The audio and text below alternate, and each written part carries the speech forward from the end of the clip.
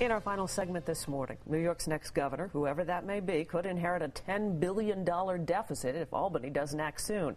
Our next guest says he can fix the budget problems and fix Albany. Republican candidate for governor, Rick Lazio. Rick, good to have you here again. Good to see you again. Good to see you, too. It's been a while. It's been a while. It's good to be back with you. You last ran for office 9 years ago. You took a beating running up against Hillary Clinton. Why do you want to run again? Well, I've got two daughters, Diana. One's 17, and she's my oldest one. And I, like lots of parents, have started driving her around the state, looking at colleges, and thinking in those quiet times while you're driving, I wonder what her future will look like. Will she be close to me? Will she move away, fall in love, or will she end up getting a great opportunity somewhere and have to move away or want to move away? What I don't want is for her to have to feel like she has to move away because there are no job opportunities, because the cost of living is too high, because she's not proud of the state government. So I've had a great career in the public sector. For the last 9 years, I've been in the private sector. It's really time when things are tough for good people to step forward and to engage in the debate, because there is a better way. This state is the only state I've ever called home. But it's a tough business running for office. Absolutely. It's New really York. Tough. It's a blood it's sport New York. here. It is a blood sport. So you're prepared to go through that again? Absolutely. As I say, if good people turn their back and they say it's too tough, it's too inconvenient, it will cost me too much money, then you have the situation, which is what we have now. We've got a broken government that hasn't worked for 30 years, isn't working now, won't work in the future without fundamental sweeping change and without good quality people stepping forward and offering themselves. There's two. Obviously, you can run on the Republican ticket for the governor's seat, right, but there's also the Senate seat. Right. And you are not interested in that, even though you've run for that before. You're not interested in going up against Kirsten Gillibrand? Yeah, it's really the difficulty that New York faces that has drawn me back into public life. I've had plenty of opportunities to run for office and to accept appointed positions over the last 9 years. I've turned them down because it wasn't the right time for me.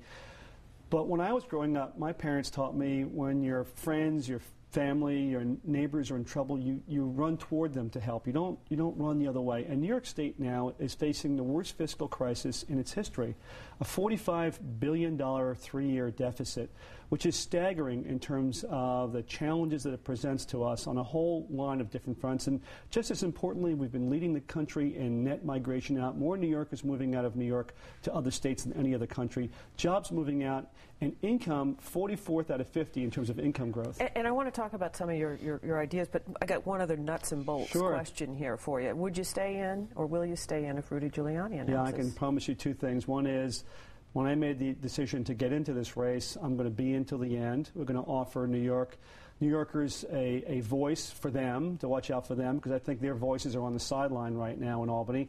And number two is, if I get elected, I'm going to bring about fundamental and sweeping change. We're going to overhaul state government the way we know it. So let's talk about what you would do to overhaul state government. I know one idea you're proposing is that you get rid of the two-body legislature, essentially. You get rid of Senate and Assembly and create one body, which is not unprecedented. I think it's been done in some other states. Absolutely. And every municipality in New York State has what we call a unicameral or single-body legislature. The city of New York, which is the largest municipality in the nation, has a single-body legislature called the City Council. It's much more efficient. It's accountable, so people know who to blame and who to praise for things that are done. Right now, we've got this game playing where you've got two houses of the legislature. One passes a bill knowing the other side will never take it up. Right. So wink, wink, nod, nod.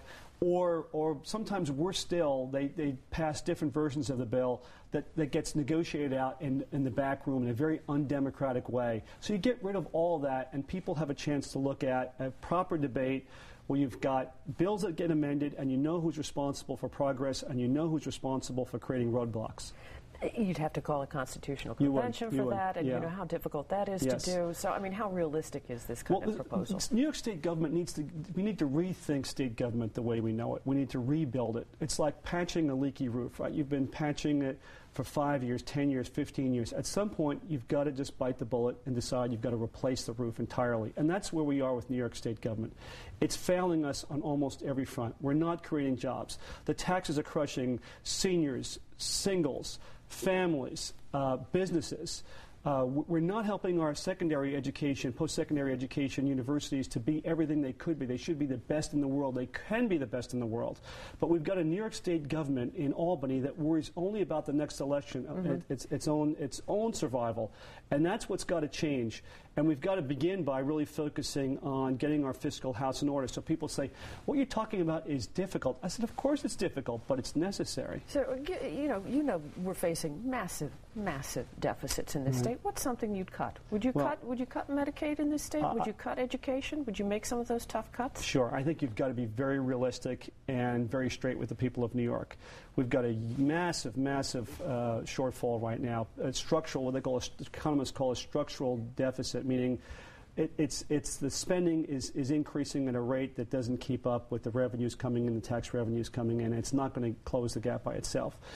So you have to put all kinds of things on the table, including getting rid of all the legislative line items, including a unicameral legislature, including looking at ways in which we can save money on health care. And I'll give you one example. For example, with respect to the homeless population that it goes in and uses a lot of emergency services and health care, and we want to be compassionate, we want to support people who are homeless.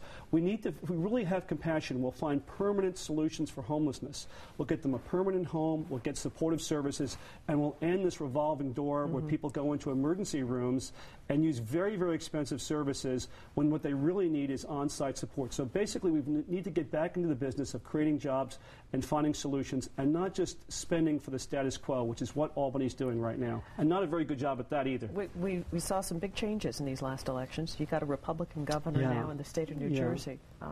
What lesson did you get out of watching an election night? There's a few things. First of all, that the polls didn't pick up on this massive change, that there is a real sentiment out there. People are disillusioned. They're disappointed in government. And many people are angry with government. They feel like they're not listening to them. Again, they're watching out for themselves. They know that government is working for the career politicians, certainly in Albany, but they're not sure that it's working for them. So whether it's Trenton in New Jersey, where you saw this massive turnover in government, where Chris Christie got badly outspent, was down in the polls at many times and came back and won, or in some of the suburban areas of New York, in Dutchess County, where the legislature changed hands, in Westchester, where the Republican Bob Astorino lost by 16 points, now he won by 16 points, and in Nassau County, where it looks like Republicans are going to win that. Really dramatic change. Big change. We're going to have to leave it at that because I am out of time. Okay. We'll have you back on the show. Great. Okay? And that'll do it for this edition of Up Close. If you missed any of today's program, you can catch it again on our website, 7online.com. I want to thank you all for watching. I'm Diana Williams. Enjoy the rest of your weekend. Have a good one.